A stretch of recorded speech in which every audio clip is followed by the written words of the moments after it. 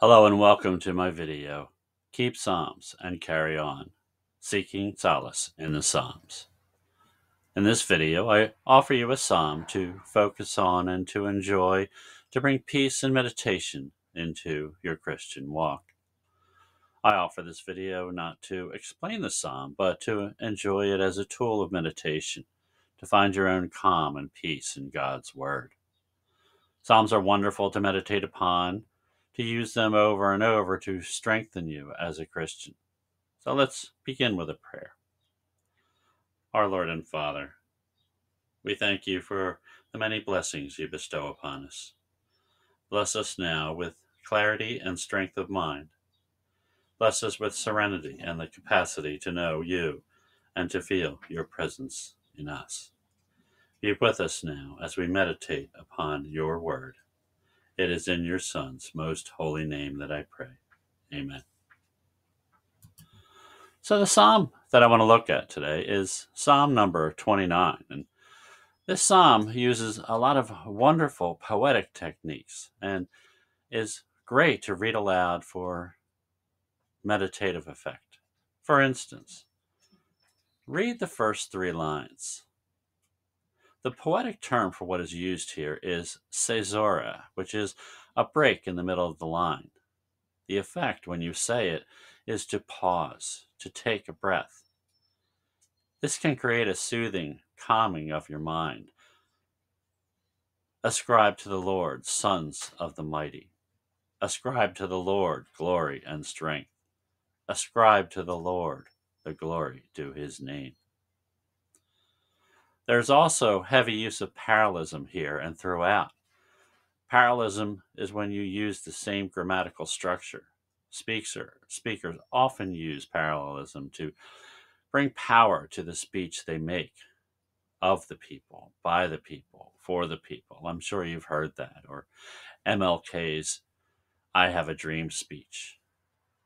See how it is used in these lines about the voice of the Lord.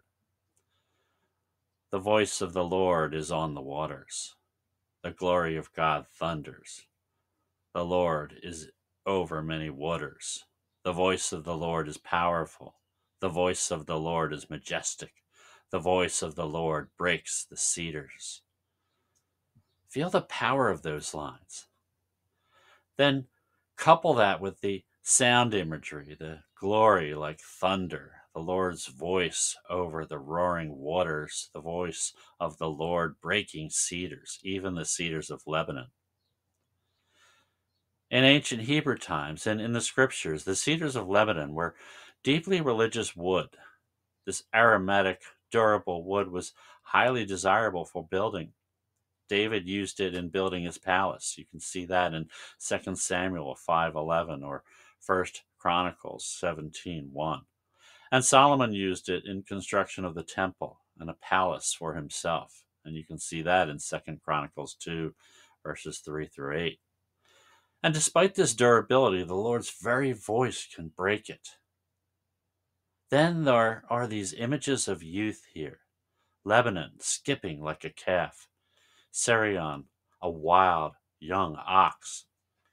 Even these established religious places are made young and vibrant by the Lord. Even we can be made young and wild. Kadesh, that's mentioned here, was the sacred desert where the Jews wandered before finding the Holy Land, and the power of the Lord continues to be shown. Maybe we can use this psalm to assure us of God's strength, his might in our lives, and know his voice is strong in us, in our world. Look at the final lines. Yes, the Lord sits as king forever. The Lord will give strength to his people. The Lord will bless his people with peace. How God is always the king, is always on the throne in power, and will give this strength to us and finally bring us peace. What a great way to meditate upon this, knowing that there is a great Lord of great strength and that strength will infuse us and finally bring us peace.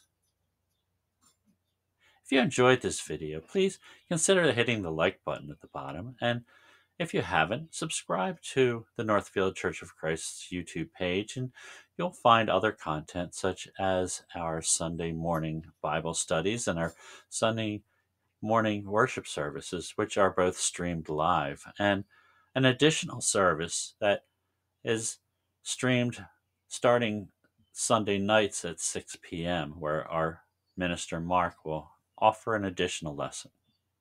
So, until next time, keep Psalms and carry on.